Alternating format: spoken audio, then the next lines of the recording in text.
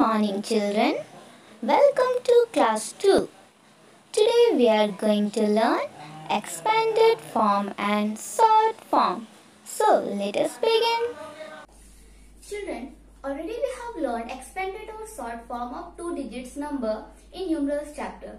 So today we will learn expanded or short form in 3 digits number. Children, at first let me tell you what we mean by expanded form. The sum of place values of digits in hundreds, tens and ones place is called expanded form. I have written here the sum of place values of digits in hundreds, tens and ones place is called expanded form. So let's expand these numbers. We will take one example, 493. Look at the example 493 and we have to expand these numbers. So firstly we will assign its position, that is hundreds, tens and ones. 100, tens and ones. Children, 4 is in the hundreds place. So the place value of 4 is 400 plus 9 is in the tens place. So the place value of 9 is 90. The 3 is in the ones place. So the place value of 3 is 3 only. Children, in words we will write like this, 4 hundreds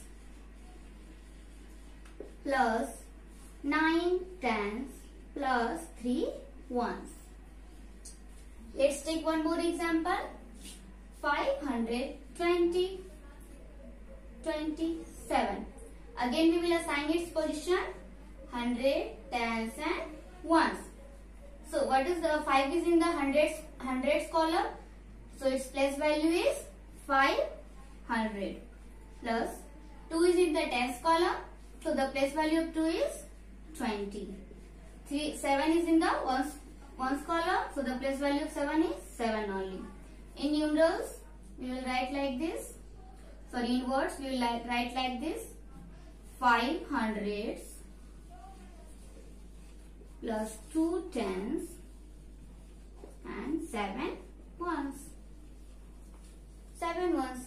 I hope you are clear with expanded form, children. Now let's come to short form.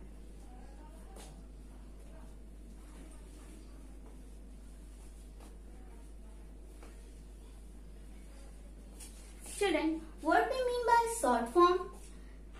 When the face values of the expanded numbers are combined, we get short form or standard form. We can say that short form is a reverse form of expanded form. So let's take example, 600 plus 70 plus 5. Again we have to assign its position, hundreds, tens and ones. Children, look at here, 600 it will come under 100. So we will write here only 6.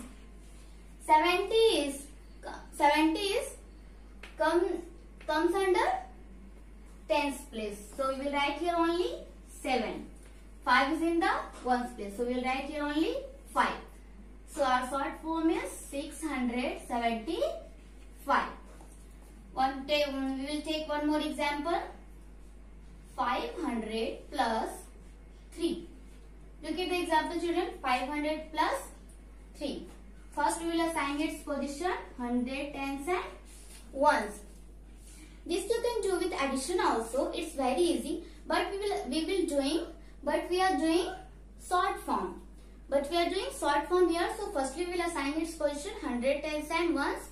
So children, look at the word 500 plus 3. So 500 it will come under 100. So we will write here only 5. Children, look at here. Is there any tens here? Is there any tens here? No. So we will leave this. Now we will leave this and come. 3 is in the tens column, tens place. So we will write here only 3. So what is in the tens place? If nothing is given here, we will put 0. If nothing is given here, we will put 0. So our short form is 503. 503. Let's take one more example. 700 plus 90 plus 5. We will take, assign this position 100. 700 comes under 100's place. So we will write here only 7. So we will write here 7. 90 is in tens column. So we will write here 9 only. 5 is in the 1. So we will write here only 5. So our answer is 795. So children, I hope you all understood that. So our next topic is successor and predecessor. Thank you.